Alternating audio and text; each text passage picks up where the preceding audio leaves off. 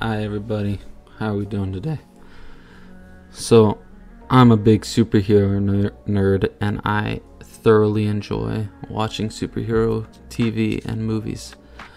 Now, there's such a cool thing to think about and watch, but today, what I really want to discuss is one hot take that I have about one in particular, and that is Superman and Supergirl. And now I know what everyone is thinking, how could I have an issue with this superhero? Well, I have a few points actually, and I think that they're kind of valid, I think. Now, I'm not saying that necessarily that Superman and Supergirl are terrible heroes. I mean, they do have a lot of good scenes and a lot of good things that, are good. But I think overall, as a hero, I think their abilities and their power is just, they have a lot, but they get taken down so very easily. It's kind of ridiculous sometimes, and the same could be said about every other hero ever out there. But I think for something that has one of the biggest weaknesses, kryptonite, I think is such a huge letdown when it comes to all these abilities that Superman and Supergirl have, especially in TV and movie action.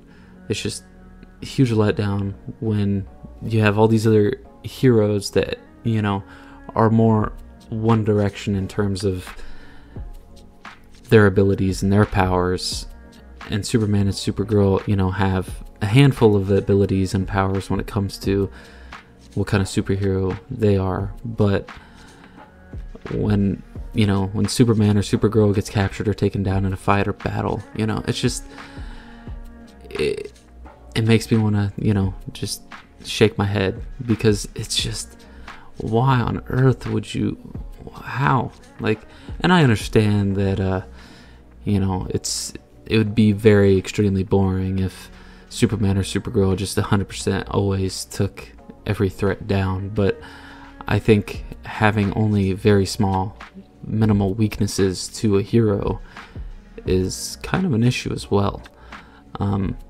So, as you probably already know, Superman and Supergirl are not really my favorite heroes.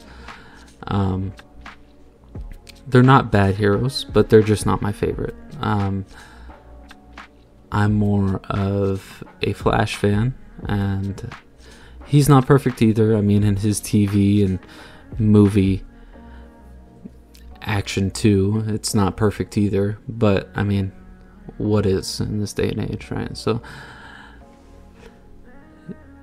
storytelling lacks when minimal things can hurt or just injure, Superman and Supergirl, and this goes for all heroes too, but mainly Superman and Supergirl, because there's very minimal weaknesses for them.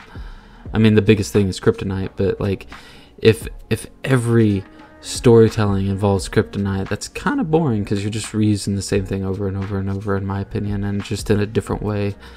So I want to know what you guys think. If you could just give me,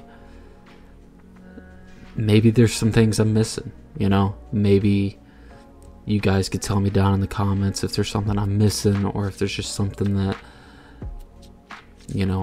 I don't know about Superman or Supergirl. But I mean, I think it's just a little ridiculous that this hero gets just taken down from the stupidest things when it comes to storytelling and live action and movies and things like that. And it's just come on, man, you have all these abilities and super strength and all this stuff, and you're the biggest utility hero right there, and just, yeah, it's just, when that happens, it's just, man, yeah.